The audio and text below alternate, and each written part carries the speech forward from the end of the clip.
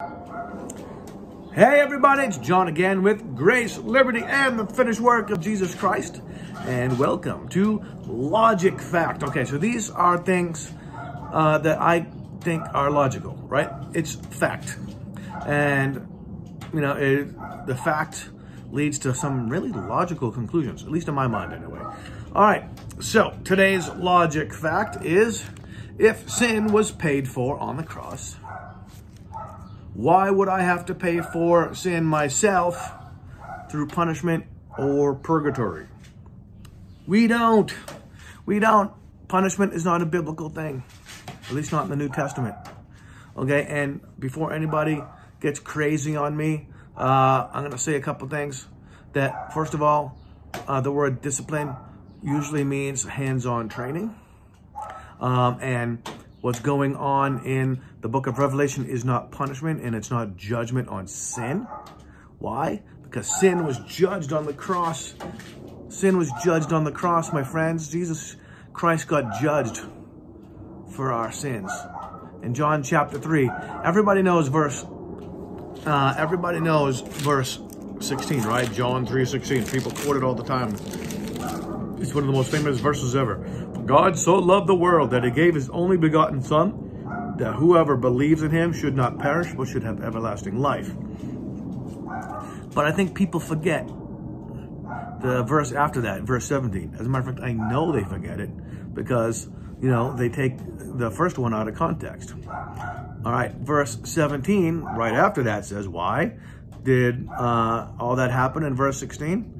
Why? Because it says, for God sent not his Son into the world to condemn the world, but that the world through him might be saved. Wait a minute. Did the Bible just say that there's no condemnation and no punishment? No, yeah. Why? Because Jesus came not to condemn the world, but to save the world. He that believes in him, verse 18, again, verses that are never quoted. Verse 18 says, he that believes in him is not condemned, not punished. But he that believes not is condemned already, because he has not believed in the only begotten Son of God. You see, my friends, what Jesus is saying here is that he doesn't have to punish people. Why? Because we live in a constant state of punishment simply by being separated from God, as when we're unbelievers. And when we are believers and we live in our own flesh and our own power, then we're operating in that state as well, even though we're saved and God isn't condemning us, God is not judging us, and God is not punishing us, because sin was punished on the cross. Titus 2:11 and 12 teaches me that it's grace that teaches me to deny ungodliness. Grace, not punishment. And like I said, all that stuff going on in the book of Revelation is not judgment on sin, because sin was judged on the cross. It's judgment on the world system. Or, in other words, it's God saying, okay, Satan, you think you can do it on your own? Here you go. Okay, people, you want to do it on your own without me? Here you go. That's all it is. And we can see what happens, right? It's not sin that's being punished. It's not God's people that are being punished. Not happening. John 19:30. Oh, you ready for this? You ready? Well, here's the Bible. It's right out of the Bible. Okay, John 19:30. When Jesus, therefore, had received the vinegar, he said, what did he say? Everybody say it together. It is finished. And it is finished, my friends. The word finished literally means that a debt is paid off. Right? The books, the financial books are crossed out. That person doesn't owe anything anymore, ever again. If I owe nothing because my debt has been paid, how am I being punished? I'm not. And for those people who believe in purgatory, that also, deletes that whole idea that purgatory is even a thing. It's not a thing. All right? Very, very important. You know, there are people out there who will say stupid stuff like, well, you know, I got in a car after I was drinking. And I got into a car accident. God is judging me. No, God isn't judging you. That's just you reaping, the results of being stupid. God had nothing to do with you judging you on that. That's just you, doing something stupid and something stupid happened to you. You get it? Right?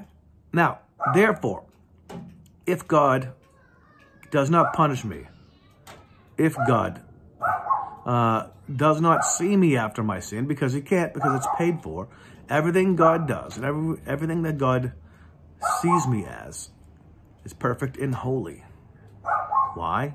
Because the cross paid for it all. You got it? That means God cannot act towards you in a way that is not perfect and holy, as if you were perfect and holy. You got me? All right. So now, let's turn to Ephesians chapter 2, verse 8 and 9.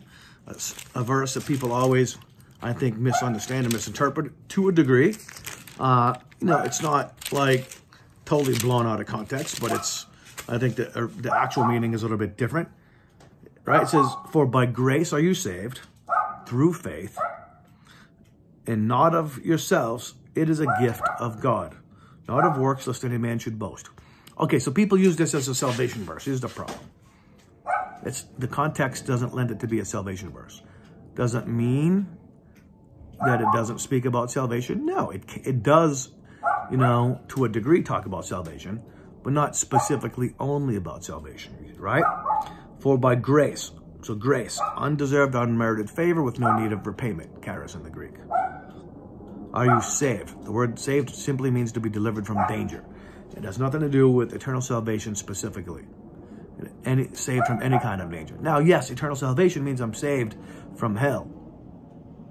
Okay, so that is danger. So it does apply in this context. Okay, and salvation does only come by believing in Jesus Christ. Only by believing in Jesus Christ. However, this verse does not apply only to salvation, but any kind of danger, any kind of deliverance from anything. So let's look, and faith here means to be persuaded of. So what are we saying? For by undeserved, unmerited favor with no need of repayment, you are delivered through being persuaded. Of what? Grace. The more you are persuaded of grace, the more you trust in grace, the more you are delivered from the things that hold you back, from the things that you may be doing that may, cause you harm, from your bad habits, your addictions, anything you need to be delivered from. It doesn't come from legalism. It doesn't come from punishment. Life is changed by grace. So that being said, my friends, remember, it is finished. If sin was paid for on the cross, why would I have to pay for my sin? Why would I be punished?